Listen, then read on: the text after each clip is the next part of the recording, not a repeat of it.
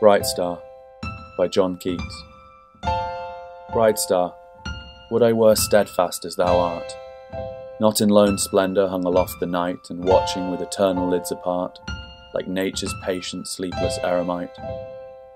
the moving waters at their priestlike task of pure ablution round earth's human shores,